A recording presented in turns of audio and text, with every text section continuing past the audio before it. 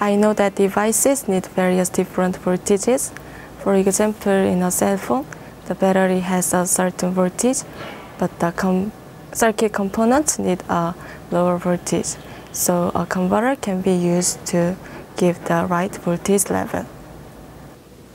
I know the wall power is AC power, but some electric devices require DC power like a laptop. So we need to change the voltage waveform from AC to DC using our power converter.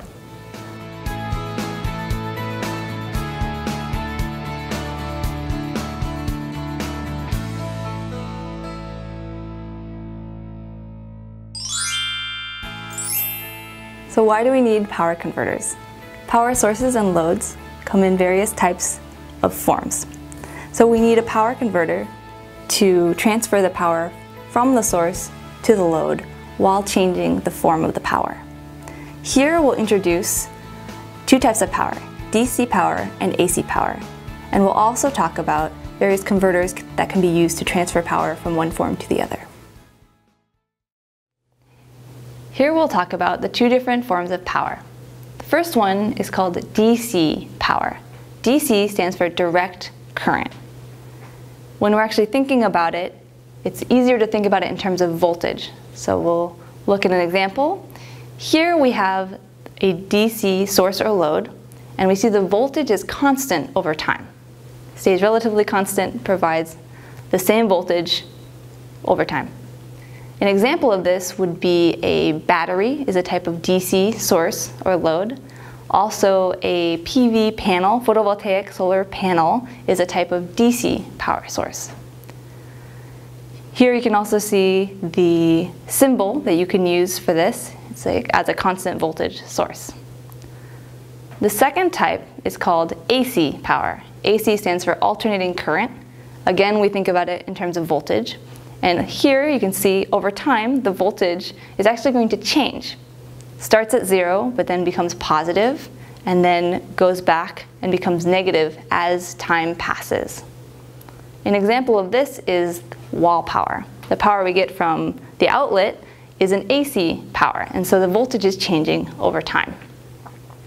The symbol for this is shown here as well. Now we want to use power from one source to the load, and we may have to change from one type to the other. So we have to use a power converter to convert from one to the other. There's 4 basic types of converters based on the power.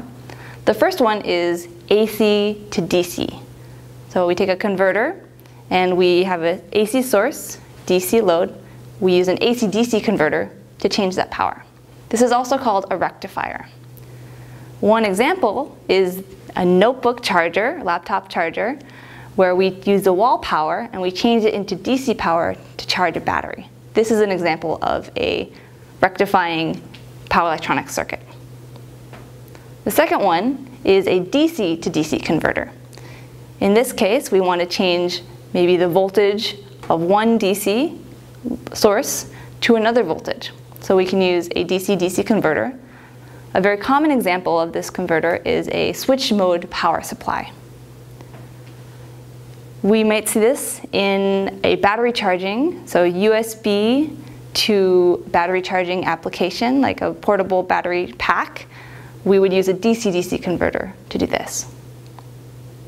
The third form would be going from DC power to AC power. We call this a DC-AC converter. Another common name is an inverter. In this example, you may go from PV power, photovoltaic power, which is DC, to the AC load, which is the wall power. So in this case, we go DC to AC. The last one would be AC to AC power. An AC-AC converter is not as common, but they do exist. One example of this type of converter would be an AC chopper. An example would be a wind power system. Although the power electronics is a little bit more complicated, the general form of power is being changed from AC to AC power.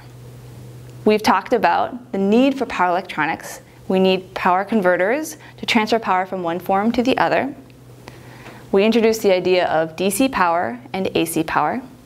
And we talked about the different types of converters and gave brief examples of each.